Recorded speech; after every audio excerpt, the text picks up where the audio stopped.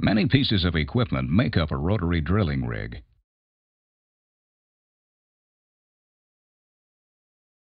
Part of it's on the surface,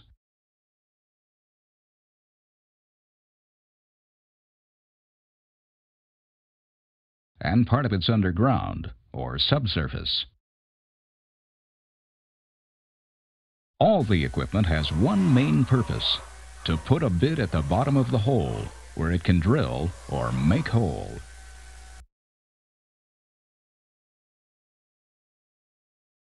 To put the bit on the bottom, rig crew members screw it into a special pipe.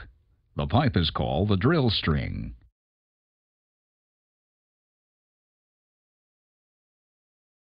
Crew members lower the drill string and attached bit into the hole.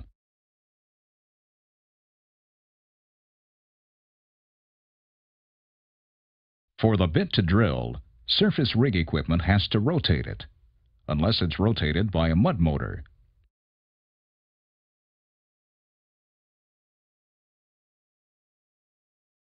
Equipment also has to put weight on it to force the bit's teeth, or cutters, into the formation. As the bit rotates, a circulating fluid has to take the drill cuttings away from the bit. Otherwise, the hole would clog up.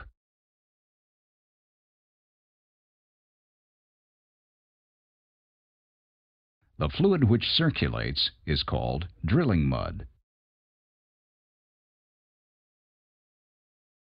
To impart rotary motion to the drill string so that the bit can turn, either a top drive or a Kelly and rotary table system is used. Power is transferred from the surface down hole via the drill string. Some rigs rotate the drill string with a top drive unit.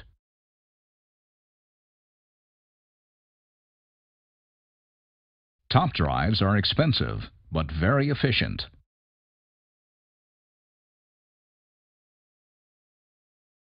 Crew members can add drill pipe joints to the drill string very quickly and safely, and they can drill the well more efficiently, with less chance of sticking the drilled string in the hole as compared with the Kelly and rotary table.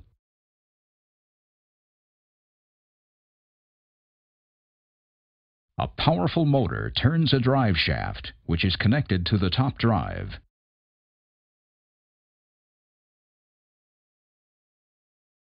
Crew members make up or attach the drill string to the drive shaft.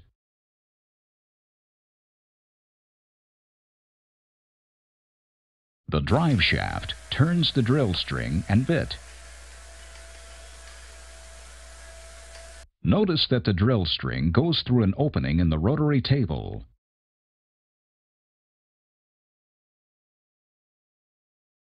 The table does not, however, rotate.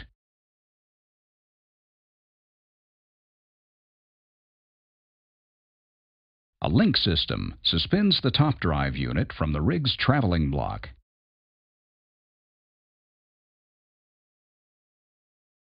Drilling mud enters the unit through the gooseneck to the rotary hose, the flexible line that conducts drilling mud from the pump.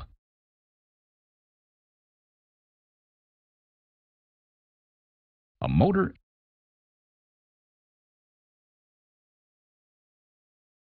and gearbox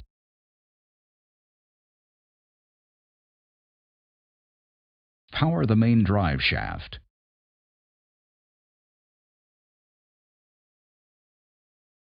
The crew makes up the drill string to the drive shaft.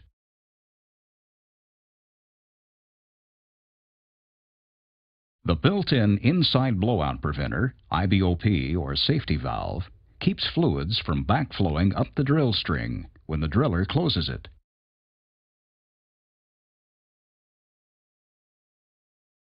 The crew uses the torque wrench assembly to make up and break out, connect and disconnect, the drill string.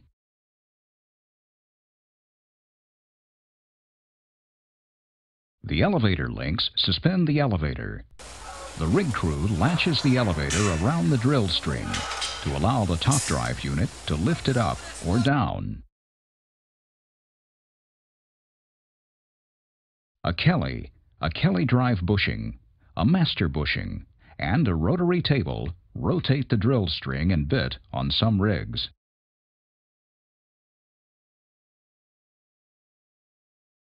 The Kelly is a heavy tubular device. It usually has either 4 or 6 sides.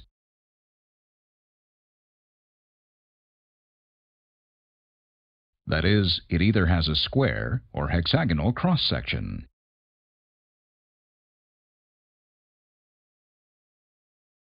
Square Kellys are less expensive than hexagonal ones, but the hex Kellys are stronger, so rigs drilling deep holes often use them.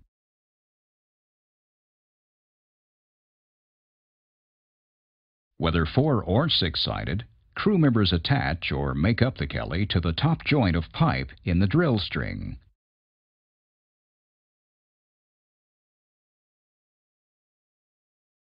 The Kelly, 4-sided or square in this example, moves through a square opening in the Kelly drive bushing.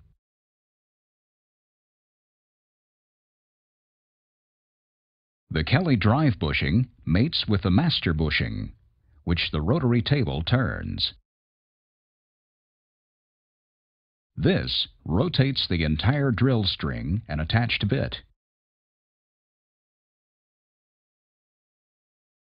The Kelly moves down as the hole deepens.